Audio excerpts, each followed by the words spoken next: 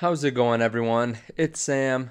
I want to look at iPhone 12s today and really unbox the cost of a new iPhone because personally, I've been looking at iPhones. I have still my iPhone 6 from 5 years ago, and I still do all my video recording on it. That's something that a lot of people don't know, but I am still plugging away with 6 generations back on the iPhone. So I've been looking into a new one. And really, YouTube's been blowing up recently with unboxing and reviews of the new iPhone. So I've been cautiously looking at buying a new phone, and I want to talk to you today about how this can affect your long-term wealth. So I realize this might be a little bit different than what a lot of people are thinking this is going to be, but this is a cautionary tale, especially as we get closer to the holidays, on what can happen if you increase your lifestyle too much too quickly. So if you guys like this, please leave a thumbs up. I really appreciate it. So that's the only thing I'm going to say is leave the thumbs up. But looking at Apple iPhones, they have been increasing over the last 5 to 10 years. I remember when I got mine, I think it was $500 or $600. And the iPhone 12s just came out recently.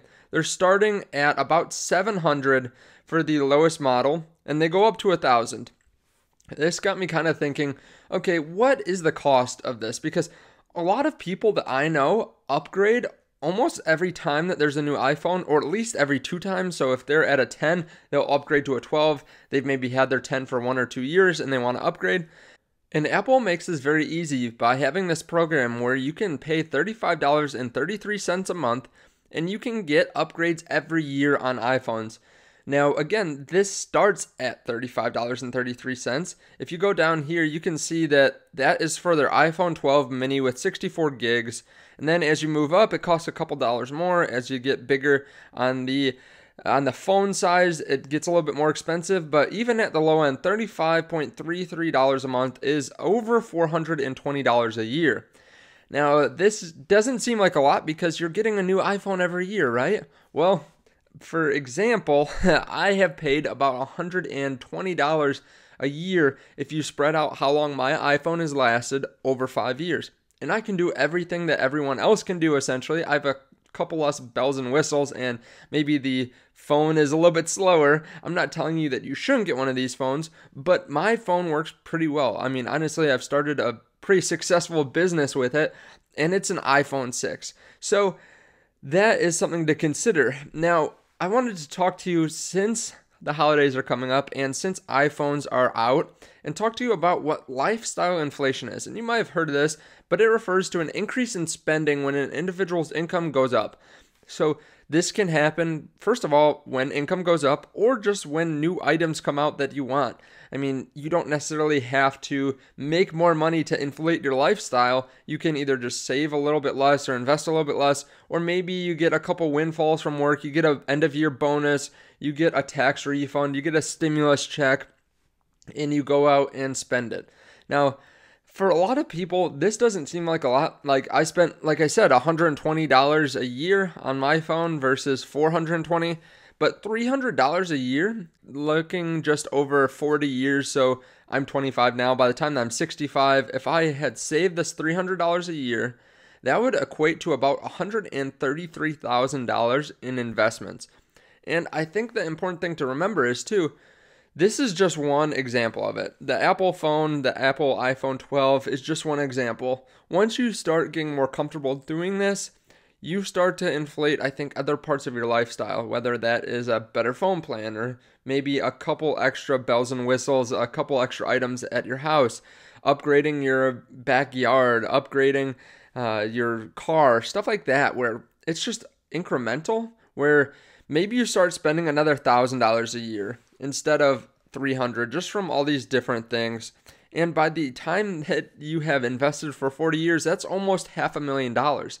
And in that last example, that was about a 10% rate of return, which is about average for the market. However, if you looked at investing in Apple, for example, instead of buying an Apple iPhone, it has gone up about 295% over the last 5 years from when I got my last iPhone. So that comes out to about a 24% rate of return. And if we look on this chart and actually take a look at what your money would grow to if you invested $300 a year, the savings of not buying that iPhone at 20% interest, because this calculator doesn't even go up to 24%, you would go up to about $2.2 million. Now, again, it would be higher than this if you could actually get the rate of return of Apple, because it is exponential at that point. But I'm not saying that you should try to recreate this either and try to go after a 24% rate of return, but it is something to take into consideration when you are buying the new iPhone.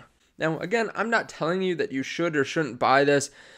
Personally, I'll still probably buy another iPhone, but again, with the holidays coming up, people spend about $1,000 or more on gifts, travels, other types of goodies, they say here. So I think it's important to keep this in mind.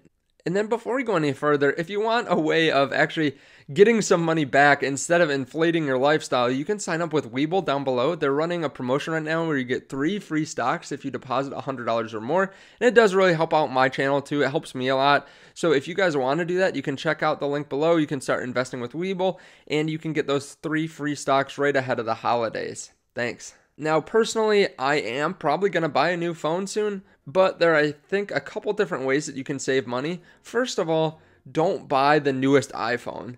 I mean, they upgrade a little bit, but generally it's very similar to the iPhone before. They come out with a new generation pretty much every year, even faster sometimes, but a lot of the time, there isn't that much of a change in the iPhone. So what I'm planning to do is buying an iPhone 10 or an iPhone 11, something like that, and buying it right around Black Friday or Cyber Monday. So I think that I can get some good deals on this. I also have been able to save up some money in gift cards and really gift card hack a couple different ways, but I've been able to refinance loans and get money off and get money on gift cards. So if you're interested in that, there's a link to Credible down below. If you have student loans or a home loan or anything like that, you can refinance and you can actually get a gift card for it, depending on what kind of loan you're refinancing.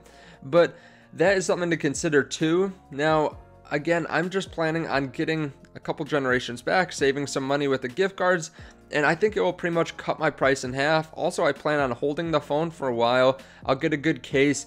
I will be able to make it last for 3, 4, 5 years again, and hopefully that will just decrease my cost. So I'm looking at spending maybe $500 or $600, and that's before gift cards.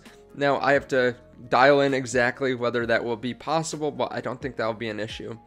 So thank you guys so much for watching this. I appreciate it. I know it's a little bit different than what you're used to, but I think it'll be really valuable, and maybe it will just save you 20 bucks, 40 bucks, just keeping this in the back of your mind as the holidays approach. But again, thank you guys for watching. Thank you for hitting the like button. Thank you for using the description below and checking out Credible and WeBull. Again, they have 3 free stocks on WeBull if you deposit $100 or more, just for a limited time. After that, it might change. But thank you guys. I appreciate it, and I will see you in the next video. Bye.